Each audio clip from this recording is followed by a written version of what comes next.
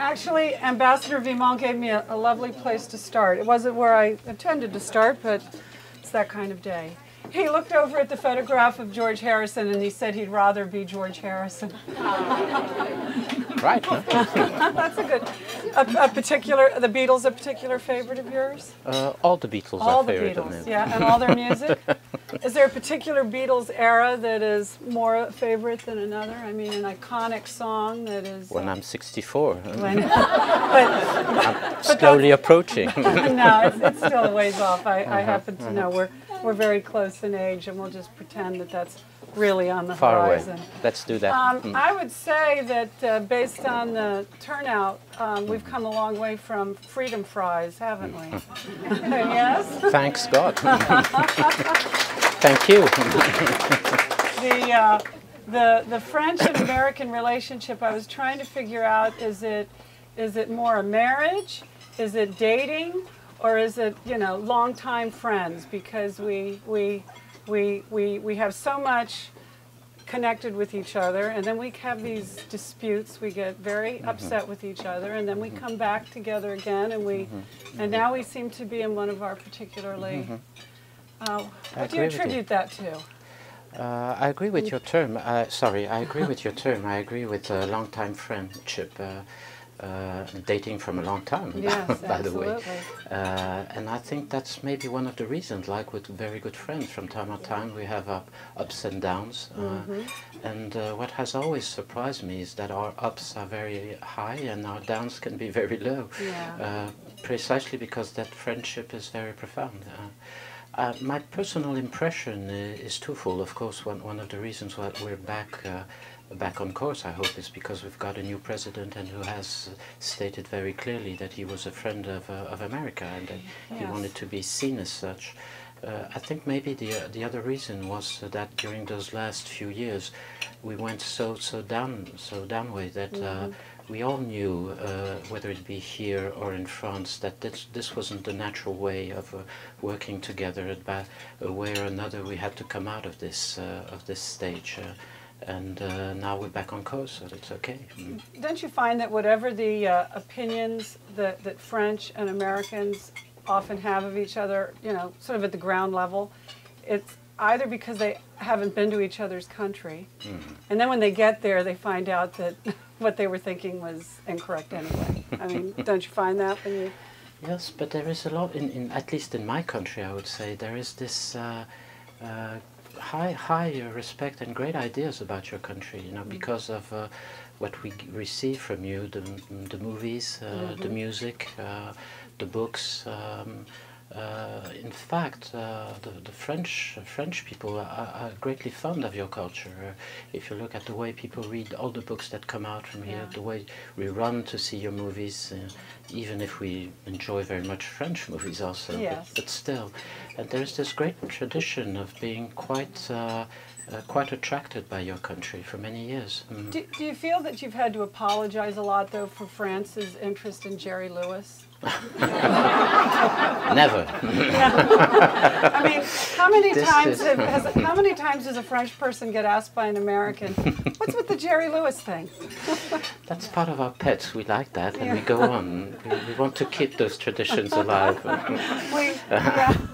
And I'm sure that there are French people who we adore that maybe you don't understand, but I don't really know who that would be right off. But do you think that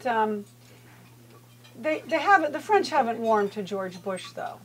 The relationship may be better, but the discontent over the war didn't change. It's that America's discontent with the war reached where the rest of the world already was, wouldn't you say? But I think that there are two stages there. After 9/11, I mean, there was great fun, how could I say it, a great friendship towards your country, towards your president, towards everybody. And then you had the war. You mustn't forget, because maybe we have a bit forgotten that time, but during the first month of 2003, before your country decided to intervene, there were huge mobilization from public opinion. You had 1 million yes, people, I think we all remember that. not only in France, but in Spain. It was one of the strongest public opinion movements that we had seen for many years. And this has struck very much the French imagination. I mean, we were very much against that war. So of course that had some consequences, of course, on our relations, but also on the way we looked at your administration. But let's say after 1 or 2 years, at the start of 2005, then things had started to work again, and we have done some pretty good work together on the Lebanon, on the nuclear issue with Iran, and some other stuff. We've been working well together. Right now, you've got an issue, a hotspot happening in Chad, and I believe your defense minister was just here meeting Last with week. Condoleezza Rice, and I imagine that was about Chad and other things. Most other things, because at that time when he was here, the battle or the fight hadn't started in Chad yet. We knew that it was coming because we had seen those rebels starting and working and approaching the frontier, but nothing had started yet. Mind you, Chad is an old issue. We know a lot about it because we had many more fights taking place in the past with Chad, so we know this place very well. And we've been trying every time to see how we could help, and this this was one of those occasions. And it's sort of getting worse almost daily, I gather. I think during the weekend it was very difficult because the battle was taking place in the middle of the capital, in N'Djamena, which is not a huge town, and where you had a lot of foreign citizens. Right. So in fact, the French soldiers that were there had to do more or less all alone the evacuation mission. Of all nationalities. For all nationalities. That was very interesting. You even had to come and help your embassy, which was right at the middle of the fire at one point between Saturday and Sunday morning. So we were all working on it, and our soldiers came to your embassy, took the people there and brought them to one of the spots where we were gathering all the people. Is France the only nation with troops there? Foreign troops, yes. Yes, so you're sort of on your own there right now. Yeah, we've been there for many years. And do you think you'll be okay on your own? There are two things. We had permanent troops there staying for many years, according to an agreement we have with Chad, that we help them technically, we train their soldiers. And then there is this other idea that has been a decision made by the Security Council to have a special European force at the frontier between Chad and Sudan. This has to do with the Darfur issue. It's something different. Right, exactly. We had decided in the United Nations that it could be useful to have an international force there at the frontier to look at the refugees camp, to look at the borders, and to be vigilant and to survey what is going on. That force, we took some time to gather the whole troops. Now we have around 2,000 people ready to go, coming mostly from France, but also from Sweden. These are troops ready to deploy? Yeah.